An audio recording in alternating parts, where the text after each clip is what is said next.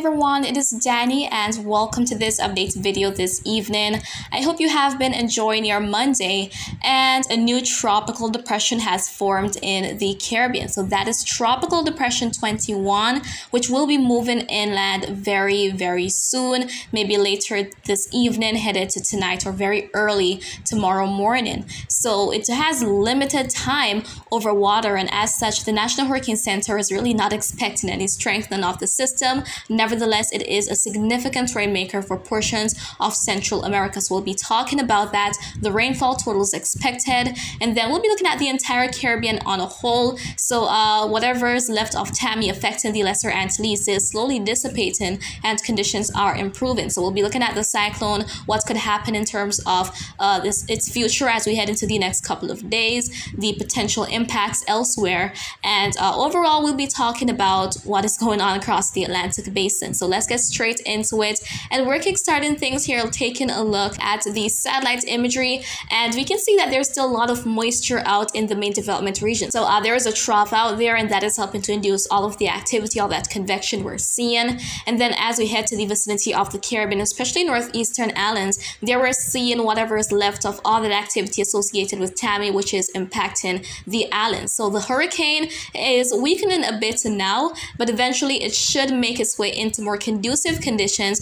and that should allow for some re-strengthening, but it is not expected to become a major hurricane or a Cat 2 even, so it might peak again with winds of 85 miles per hour. We'll go on to the cone forecast for it in a moment, but going into the vicinity of other areas such as Trinidad, there was some thunderstorm activity earlier, even across portions of Puerto Rico, Hispaniola, some sections of Jamaica, especially for southwest parishes. Unfortunately for most of us, it has been a pretty hot and dry day, also windy across some areas. Similar story for portions of Cuba, eastern Cuba, some thunderstorms popping up, much not happening for the Cayman Islands, but there's some convection nearby, so maybe later today there could be some showers or thunderstorms across the islands and over in some spots across Central America. But then as we head down to the vicinity of Nicaragua, there we can see all that activity associated with Tropical Depression 21. We'll be talking more about it soon. And then as we head to the ABC Islands, unfortunately nothing much happening, and then down in northern South America across many areas, some thunderstorms developing. So with all that daytime heating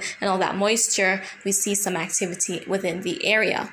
And then of course for the Leeward Islands, headed toward the Virgin Islands in eastern Puerto Rico, there could still be some additional rainfall and thunderstorms induced by TAMMY, but as I said, conditions will be improving as we head through the week. Now, as it relates to Tropical Depression 21, let's go ahead and now take a look at what the National Hurricane Center is expecting. So we're going on to the cone forecast, and here we can see that the depression is sustaining winds up to 30 miles per hour, and it has that well-defined center. So it has reached the threshold to be considered as such. It was previously known as Invest 95L, and so it is, as I said earlier, it's going to be moving inland very soon, later today most likely. And then in terms of all the rainfall activity for some parts of Nicaragua, there could be 4 to 8 inches of rainfall with isolated totals of 12 inches. So that is the maximum expected as the system makes its way in. And then for portions of Honduras, there could be 2 to 4 inches with isolated totals of 6 inches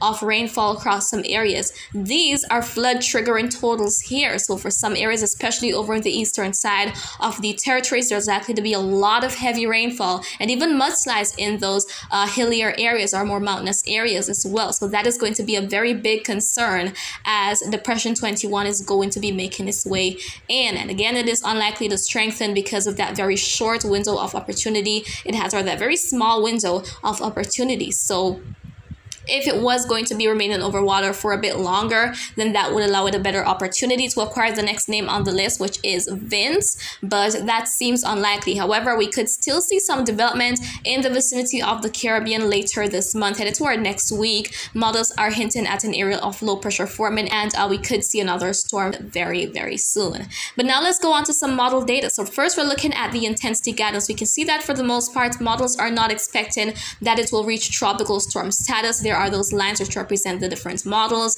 and then that green area represents tropical storm force winds. And there we have the time down there on that horizontal line. So as we head into the next couple of days, once it moves over into the eastern Pacific, it might have a pretty good shot at becoming a tropical storm in that basin. But again, the immediate concern is the heavy rainfall and potential mudslides that the system is likely to trigger, that flooding as well. So if you're to be affected by this, please stay safe. Please do not take any unnecessary risks. So that is what is to expect with the system.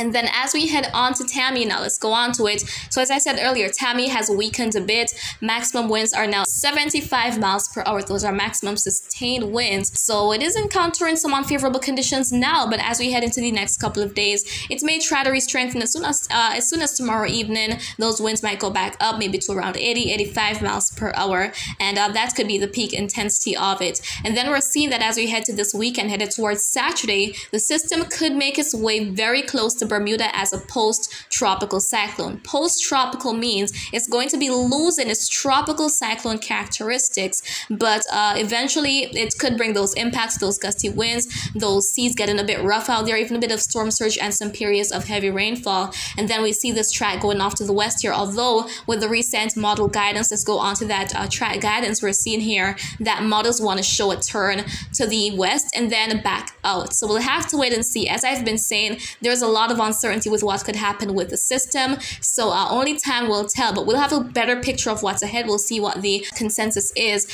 as we're going to be heading into the next couple of days. Now, looking at the sea surface temperature map for the Caribbean, I have spoken about it this morning and I'm speaking about it again, that conditions are expected to be conducive enough to allow for development. So this is an area to watch, and the Caribbean is an area to watch for development in the latter part of the hurricane season. So once the upper level winds are conducive, as well as a lot of mid-level moisture is present, and we know that the waters are very warm to support all those thunderstorms, to boost all that activity, then we will definitely see development. And I really think that we could see a couple of systems before this hurricane season ends, maybe anywhere from around 2 to 3, maybe even 4 systems before the season ends. And I wouldn't completely say that there is going to be no development in December, because again, we know that it has been a very hot year. The waters are also very warm, anomalously warm at that, and as a result, they don't just cool down very, very quickly across the tropics. So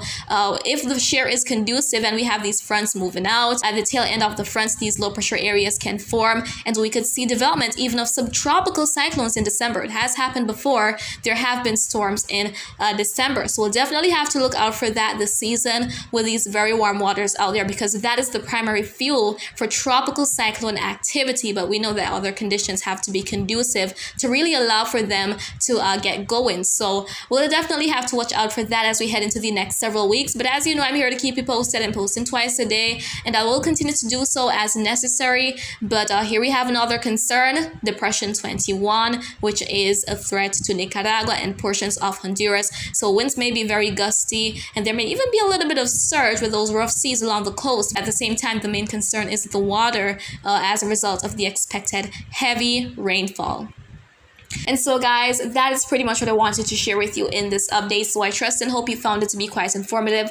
However, if you have any questions, please leave them in the comments. I'll respond to you once I get the chance to do so. And remember to always be weatherwise.